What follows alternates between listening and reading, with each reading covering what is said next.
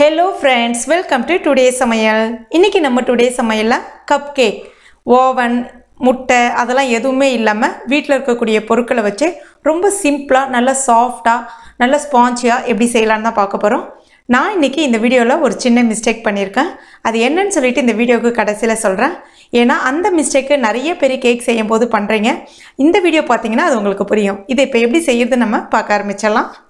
முதல்ல ஒரு மிக்சிங் பவுல் ஒன்னு எடுத்துக்கங்க. இதில் அரை கப் அளவுக்கு சர்க்கரையை மிக்சியில் வந்து பொடி பண்ணிவிட்டு எடுத்துருக்கேன், சேர்த்துக்கலாம். அரை கப் அளவுக்கு தயிர் சேர்க்குறேன். சேர்த்துட்டு ஒரு தடவை நல்லா பீட் பண்ணிக்கங்க. அந்த தயிரில் இருக்கக்கூடிய அந்த சின்ன சின்ன கட்டித்தன்மை இருக்கு இல்லையா, அதை எல்லாமே நல்லா உடஞ்சி க்ரீமியாக ஆகிற அளவுக்கு நல்லா பீட் பண்ணி எடுத்துக்கங்க. அடுத்ததாக 1/4 கப் அளவுக்கு நெய் சேர்க்குறேன். நெய் இல்லைன்னா ரூம் டெம்பரேச்சரில் இருக்கக்கூடிய பட்டர் சேர்த்துக்கலாம், இல்லைன்னா சன்ஃப்ளவர் ஆயில் கூட நீங்கள் சேர்த்துக்கலாம். சேர்த்துட்டு எல்லாம் ஒன்றோட ஒன்று நல்லா கலந்து வர அளவுக்கு பீட் பண்ணி எடுத்துக்கங்க. உங்கள்கிட்ட இந்த மாதிரி ஹேண்ட் பீட்டர் இல்லை அப்படின்னா நீங்கள் ஸ்பூனை பயன்படுத்தி கூட பீட் பண்ணி எடுத்துக்கலாம். அடுத்ததாக இந்த மாதிரி ஒரு சட்னி ஒன்று எடுத்துருக்கேன். இதில் 1 கப் அளவுக்கு மைதா மாவு சேர்க்குறேன். 1 டீஸ்பூன் அளவுக்கு பேக்கிங் பவுடர், அரை டீஸ்பூன் அளவுக்கு baking soda. Baking powder, baking soda ரெண்டுமே இல்லை அப்படின்னா ஈனோ பவுடர் வந்து ஒரு பேக்கெட் இருக்குது இல்லையா, அதில் வந்து 1 ஸ்பூன் அளவுக்கு சேர்த்துக்குங்க. சேர்த்துட்டு இது எல்லாத்தையுமே ஒரு தடவை நல்லா சலிச்சுட்டு எடுத்துக்குங்க. இப்போ இதை எல்லாமே ஒன்றோடு ஒன்று நல்லா கலந்து வர அளவுக்கு கலந்து விட்டுக்குங்க. இப்போ இதில் 1/4 டீஸ்பூன் அளவுக்கு வெனிலா எசன்ஸ் சேர்த்துக்குங்க. வெனிலா எசன்ஸ் உங்கள்கிட்ட இல்லைன்னா பரவாயில்ல, இது ஆப்ஷனல் தான். சேர்த்துட்டு ஒரு தடவை கலந்து விட்டுக்குங்க.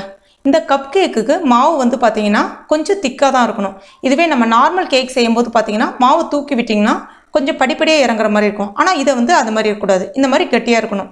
உங்களுக்கு இதே மாவே வந்து நாங்கள் பெரிய பவுலில் வந்து ஊற்றிக்கலாமா, தாராளமாக ஊற்றலாம். ஆனால் மாவு இந்த கன்சிஸ்டன்சிக்கு இருக்கக்கூடாது. இன்னும் ஒரு 3-4 டேபிள் ஸ்பூன் அளவுக்கு காய்ச்சாத பாலை சேர்த்துட்டு ஒரு தடவை கலந்துட்டு மாவை கொஞ்சம் தூக்கி விட்டிங்கன்னா படிப்படியாக இறங்கும் இல்லையா, அந்த பதத்தை கொண்டு வந்துட்டு நீங்கள் ஒரு பெரிய பவுலில் கூட சேர்த்துக்கலாம்.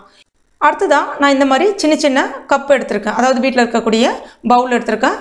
இதில் கொஞ்சமாக நெய் இல்லைனா வந்து பட்டர், சன்ஃப்ளவர் ஆயில் ஏதாவது ஒன்று வந்து தடவிக்குங்க. நான் ஒரு 4 கிண்ணம் எடுத்திருக்கேன். இப்போ இதில் மாவு வந்து 1 ஸ்பூன் 1.5 ஸ்பூன் அளவுக்கு சேர்த்துக்குங்க.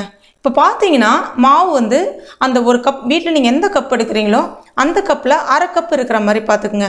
3/4 கப் இருக்கிற மாதிரி இருந்துச்சுன்னா சட்டுன்னு வந்து பொங்கி கீழே ஊற்றிடும். அதனால அரை கப் இருக்கிற மாதிரி பார்த்துக்குங்க எல்லா கப்லேயும். இப்போ எனக்கு கொஞ்சம் மாவு எக்ஸ்ட்ரா இருந்துச்சு, ஒரு சின்ன கப்லேயும் நான் ஊற்றிருக்கேன்.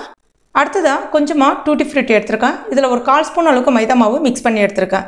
அப்போ தான் மேலே வந்து அந்த டூட்டி ஃப்ரூட்டி வந்து நல்லா நிற்கும், அதுக்காக தான். இப்போ இதை மேலே வந்து கொஞ்சமாக போட்டுடலாம். ஒரு 2 கப்பில் மட்டும் நான் ஒரே ஒரு பாதாமை வந்து 2ஆக கட் பண்ணிவிட்டு சேர்த்துக்கிறேன். அடுத்ததாக குக்கரை வந்து ப்ரீஹீட் பண்ணிக்கலாம். குக்கர் தான் பயன்படுத்தணும் கிடையாது, நான்ஸ்டிக் கடாய், இண்டோலியம் கடாய் அது மாதிரி எது இருந்தாலும் நீங்கள் பயன்படுத்திக்கலாம். இப்போ இதில் கொஞ்சமாக ஒரு லேயர் அளவுக்கு உப்பு போட்டிருக்கேன், 1 இன்ச் அளவுக்கு. இது மேலே ஒரு ஸ்டாண்டு வச்சுருக்கேன். இப்போ இதை நம்ம மூடிடலாம். குக்கரில் வந்து வெயிட் வைக்கல, அதாவது விசில் வைக்கல, உள்ளே வந்து அந்த ரப்பர் சொல்லக்கூடிய கேஸ்கெட் போடல. மீடியம் ஃப்ளேமில் ஒரு 10 நிமிஷம் இருக்கட்டும். இன்றைக்கி உங்களுக்கு காமிக்கணுன்றதுக்காக நான் இந்த மாதிரி பண்ணியிருக்கேன். ஆனால் எப்பவுமே நான் மாவு ரெடி பண்ணுறதுக்கு முன்னாடி குக்கரை வந்து ப்ரீஹீட் பண்ணிவிடுவேன். அந்த மாவு ரெடி பண்ண ஜஸ்ட் உங்களுக்கு ஒரு 10 நிமிஷம் தான் எடுத்துக்கும். அதுக்குள்ளே குக்கரும் வந்து ஹீட் ஆகிடும், நம்மளுக்கு டைமும் வந்து மிச்சமாயிடும். இப்போ ஒரு 10 நிமிஷம் ஆகிடுச்சு. இப்போ இதில் அந்த குக்கரில் கொடுப்பாங்க இல்லையா ஒரு பாத்திரம், அது வந்து வைக்கிறேன். இது இல்லைனாலும் பரவாயில்ல, நீங்கள் ஒரு தட்டு ஒன்று வச்சுக்கலாம். வச்சுட்டு அது மேலே இந்த கேக் இதை வந்து நம்ம ஒன்று ஒன்றா வச்சிடலாம். இப்போ கவனித்து பார்த்தீங்கன்னா அந்த உள்ளே வச்சுருக்கக்கூடிய அந்த பெரிய பாத்திரம் இருக்குது பாருங்கள், அது வந்து அந்த குக்கரோட அந்த ஓரங்களை சுற்றியும் தொடாத வரை வைங்க.